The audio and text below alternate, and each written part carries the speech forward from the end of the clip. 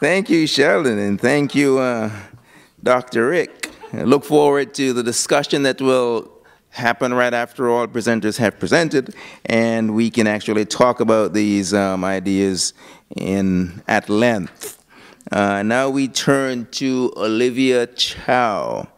And I think that most of you around here would know Olivia. She's been a school trustee, city councilor, MP, and they seem to love her in all these, newspaper reviews, top counselor, best looking counselor, hardest working counselor, all those. And I asked, we didn't even know what it is that these people were presenting until now. The first time I'm hearing about green concrete was when Rick was here. I just asked Olivia if she'll be talking about social justice, because that's what we know her, to be famous for. But no, she's apparently been transformed, and now she's a transit buff, and she'll be talking about transit. And I asked her, is it costed out? Because the NDP usually, when they... She assures, that's your role. She assures me that it is. So we'll ask Olivia Chow to come to the microphone and give us her big idea.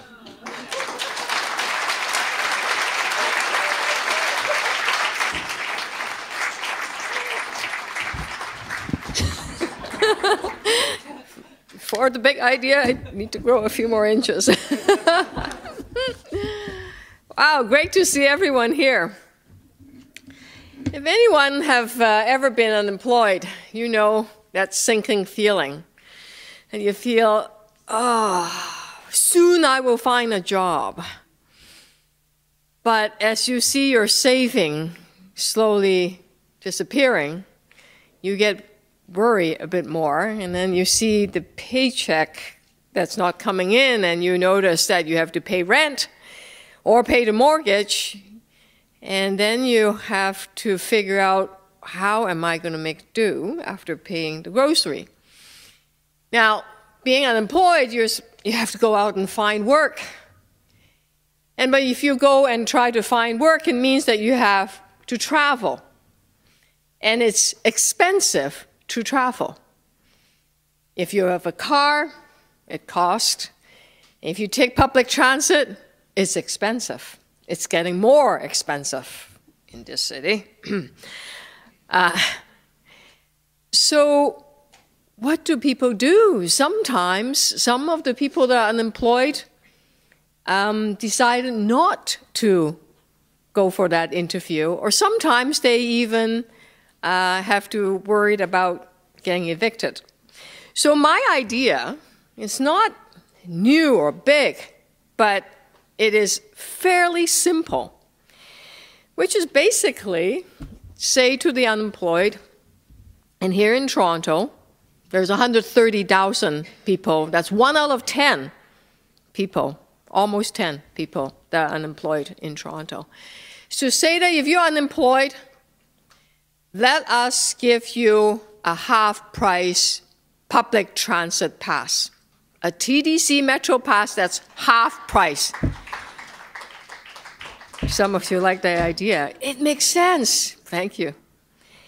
And why does it make sense? Because it means that they are able to go and find a job faster.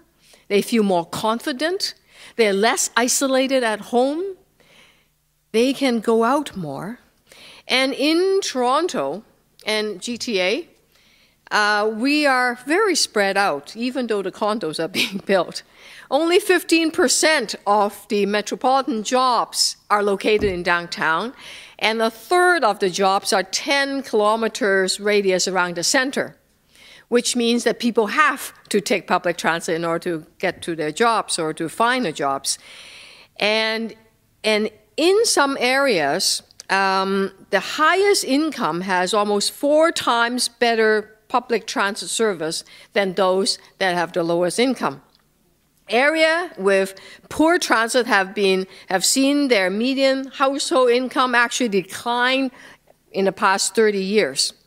So you know that people that have lower income pay a lot more in public transit in terms of their total pot of money that they have. So it makes sense for us to help subsidize these people that are looking for jobs. And why does it make sense? Because we will make that money back when they find a job. They will start paying taxes. They will start paying taxes sooner if they find a job sooner. And that it is an idea that is very much accepted all around the world. Let me give you a few examples. We have in U.S., through the Federal Transport Authority, has a job access and reverse commute program, which started in 1998. An annual program of a bit more than $170 million. It aims to improve transit service to low-income and unemployed people. About $7 million is given to individuals that are unemployed there or in training, so they can get free tickets, vouchers, discount passes. They generate roughly about 600,000 riders per year in 38 cities. Now, in Europe, you think of Berlin. Berlin has a 60% discount in place on the monthly tickets for people that are looking for jobs if they're unemployed. It helped turn what was once an economic backwater into one of the most dynamic places for business in Europe. And that's only one example. In Paris, London, they both offer 50% discount for low-income individuals. Beyond Europe, there are places like Adelaide, Australia, Bangkok, Seattle, you name it, they have transit passes for low-income or unemployed people. Some there's different. And in Canada, let's come back to Canada. In Canada, we have, in Calgary, there's a low-income monthly transit pass. It's 50% of the cost of the pass in Calgary. Edmonton has a AS transit pass for people on social assistance. Manitoba has a reduced off-peak bus passes for social assistance recipients at $35 per month. Regina gives people on social assistance $15 monthly pass. And by the way, because it increased ridership, the city did not end up paying too much for this program. British Columbia has a reduced bus pass program for people on disabilities. So there's all these programs out there, but it's all fragmented. So what we need to do here in the City of Toronto is say to the federal government, look, you already have an employment program. You have the human resource department. It deals with employment insurance. And what you can do when people become unemployed, give them a voucher or some kind of coupon, and all they have to do is go to TDC and say that, you know, I'm unemployed, then they can get a discount pass. It's easy to administer. I calculated, yes, I did a costing. It's approximately $30 million because it is because of the nodal split in Toronto is about 30 to 50%. So it is a program that can roll out not just in the City of Toronto, it can go right across the country. We have in Canada right now 1.4 million people looking for jobs, and the sooner they can find a job, the better it is for our economy, and the more ability they have to be able to access the public transit, the better it is. Some of them may have a car, but they may decide not to use the car. They may buy a Metro Pass, and therefore it actually will increase the ridership, which will, of course, help TDC and GO Transit. So those are some of my thoughts of this whole idea, and I hope that you would like the idea, steal it, and move it forward, because we are really behind times as it comes to providing affordable public transit for people that are in need. So we need to say to the federal government, get on the bus and provide affordable transit to people looking for jobs. Thank you. The job gets harder. Livy and I have dear friends from many years back. And most often, she has a good idea. But not today. You see, my worry is this. I could see it now. Livia stands up, looks at the Prime Minister and says, for $30 million, I've got the answer to unemployment. Prime Minister says, absolutely, let's do it. And we pretend that any problem was really solved. The problem of unemployment goes far, far beyond 50% off a ticket. And in fact, what I would worry about is that you lose sight of the real problem, that is food, shelter, the insurance rates, etc., and we get fooled that there was a problem, that this is a solution to the problem. So although I'm sympathetic and would like to say, good idea, I have to say that the bigger idea and the more important idea is solving the real problem of unemployment, and unfortunately, half-price tickets don't work.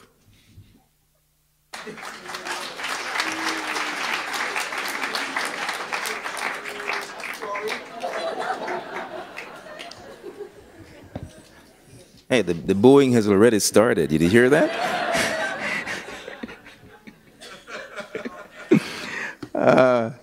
I mean, you hear certain people on the radio, and then you see them in person, you know, and they certainly look a lot different than their voice. I just met Sook-Yin Lee in the back out there, and it's interesting. I mean, within 10 minutes of meeting her, then you start learning a lot more about her than you really need to know.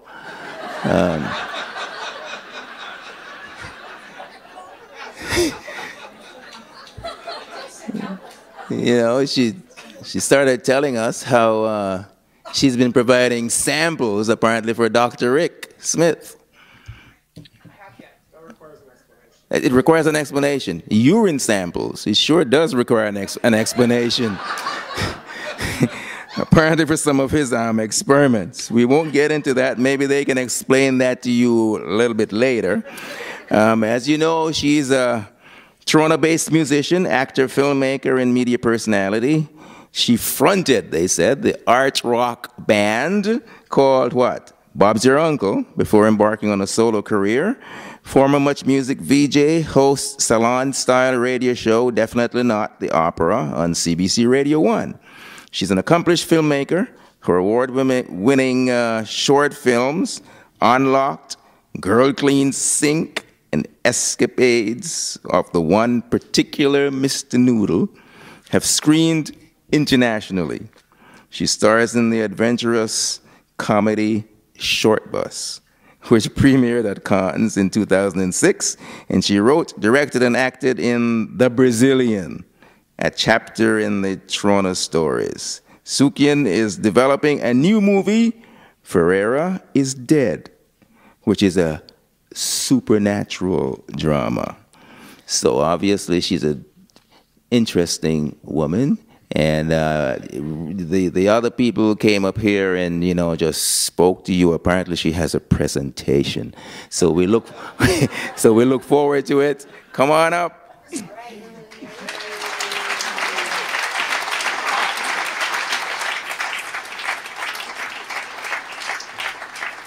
Oh man, I guess that needs some context then, right? The urine samples. I was trying to find common ground. Rick's group asked someone phoned me up and asked me if I would provide urine samples. They're doing a test to see about levels of chemicals in our urine, and at first I was like, oh, I don't know about having my body stuff tested.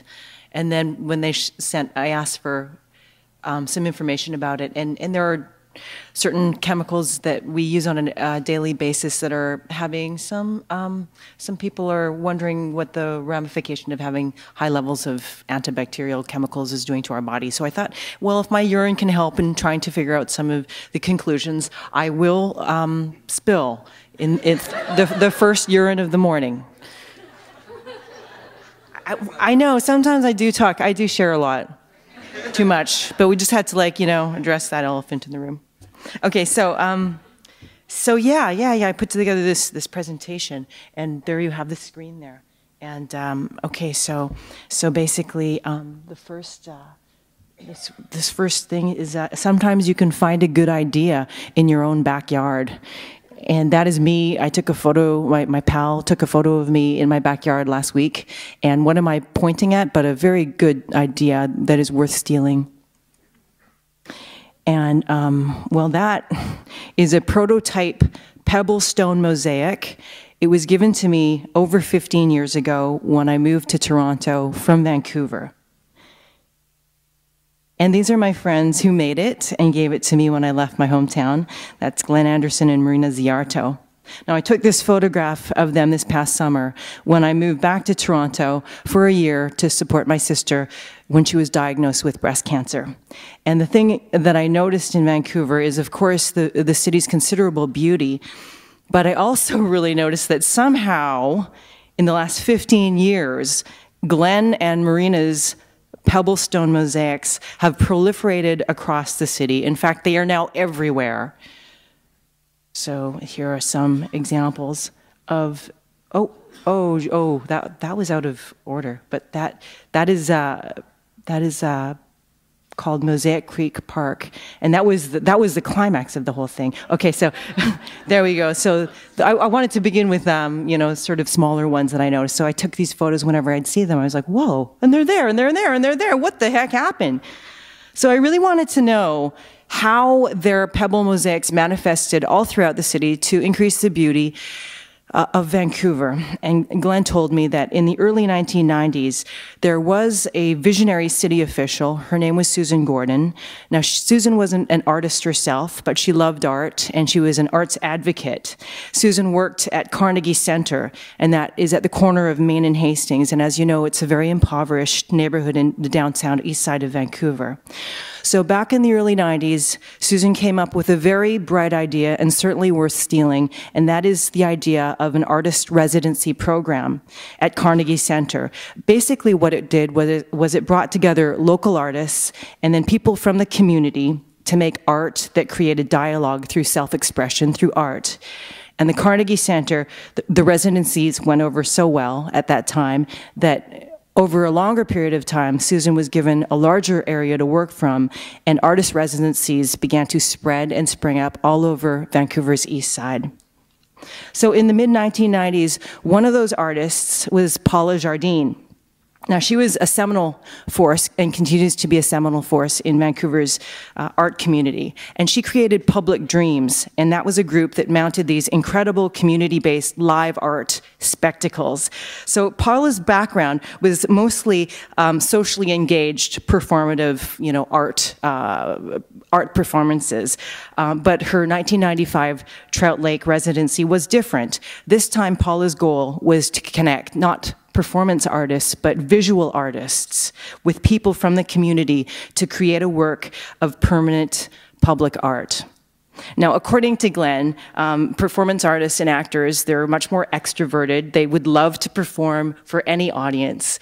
But the thing is, with visual artists, they're a little bit more insular. A lot of the time, they're used to working alone by themselves in their studio. So back then, the idea of artists engaging with the public wasn't so popular, but he was interested in it.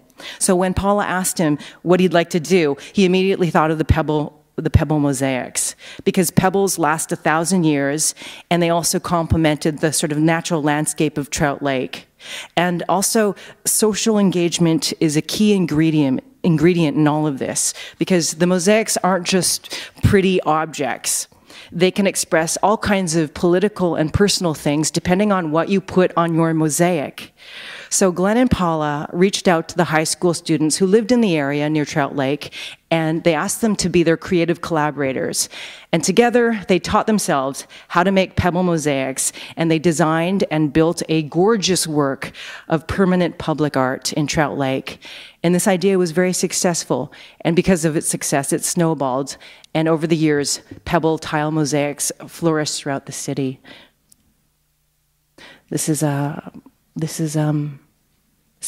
Mosaic Creek Park, where 600 people from the community designed whatever they wanted, and with the artistic direction of Glenn, they were able to put this park together. So, I mean, as I was saying, it's not just the mosaic itself, but what you put on the mosaic. So with 600 people from the community creating this thing, you had a vast, beautiful tapestry of stories, like the woman who created a pebble mosaic that was in the shape of a mermaid with a mastectomy.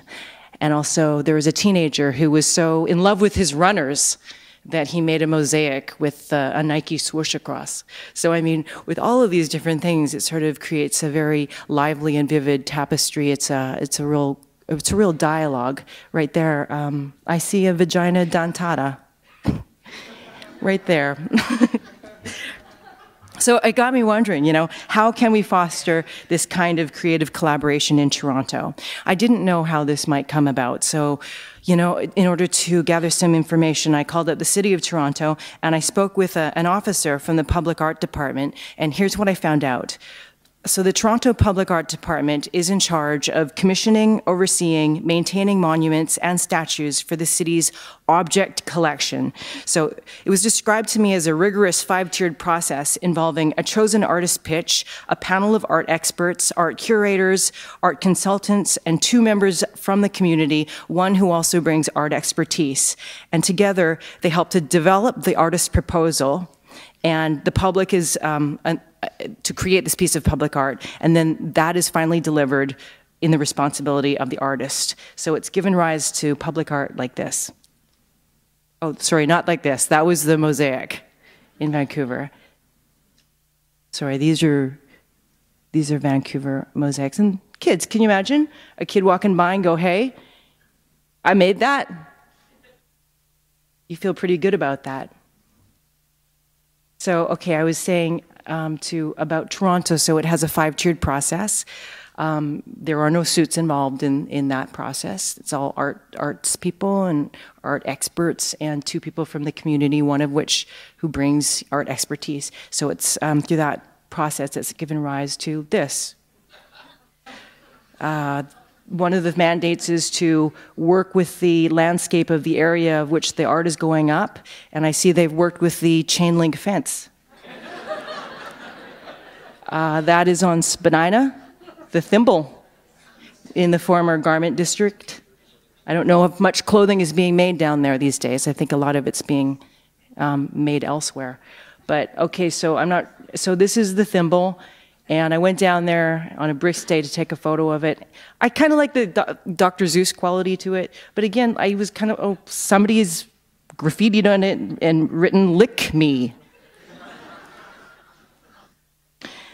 And then, of course, in my neighborhood, Kensington Market, there's the Al Waxman statue. I gotta say, I do like Al Waxman. And it was a funny thing to see, because when the sculpture first went up, there was a public outcry because Al was too skinny. So Al was immediately covered with garbage bags. And there he was covered for a good while until he was fattened up. And then he was re-revealed. So as far as participation of the people who live in the community itself, they are asked for their opinion on the piece of public art and what they'd like to see, but it's very rare that people participate in the art making itself. Though there have been a couple of projects, including a recent contest for manhole cover designs that was open to the public. It's not that we don't have community-engaged art, we do, but it falls under a different department outside of public art. It's known as community art, which is a part of art services. Now, most of the community art projects are performance-based, culminating in a theatrical event or a parade or a dance. There are mentoring programs that teach skills like puppet making, set design, drawing comics, taking photographs. There are batik workshops, and those can lead to the creation of a book or an art exhibition, sometimes murals on walls of sides of the buildings. Now, the Vancouver Public Art Department is slightly structured differently. Like Toronto, it oversees the acquisition of sculptures and monuments for the city's object collection, but Vancouver's Public Art Department also extends to public art created by the community, so it also includes the mosaic projects that were directed by artists like Glenn and Marina. Vancouver's Public Art Department has a wider jurisdiction. It seems there are not as many departments as in Toronto's infrastructure. So I asked Karen Henry and Monty Rice in Vancouver's Public Art what they thought were the groundbreaking ideas at the heart of the vibrant public art in Vancouver. And Karen says that it begins always with artists who create the ideas behind the projects. She also recognized the groundbreaking work that was done by city officials like Susan Gordon in the downtown East Side in the early 90s. Marnie, on the other hand, says that good ideas require a leap of faith on the part of the city to trust an artist's vision. And so going back to the Pebble mosaic artist, Glenn Anderson, I asked him, you know, what's there? And he said, well, he thinks that it was a part of the natural evolution of Vancouver's thriving art scene of the time. It was a time when original ideas were championed, and there was a very freewheeling and inquisitive spirit that drove a lot of the work. And Vancouver today owes much of its beauty to that particular creative movement and mindset. Now, another thing that is worth stealing in Vancouver is the Vancouver Mayor's Art Awards. Now, there is a very key difference between Vancouver's Art Awards and Toronto's Art Awards, and that is in Toronto, we give one artist the award. In each category, we give it to one artist, whereas in Vancouver, each award is given to two artists. A senior artist who is honored for their work selects an emerging artist to share the award with and the cash prize. So in this way, there's a kind of passing of the torch from one generation to the next. I'm going to show you a really beautiful piece of art.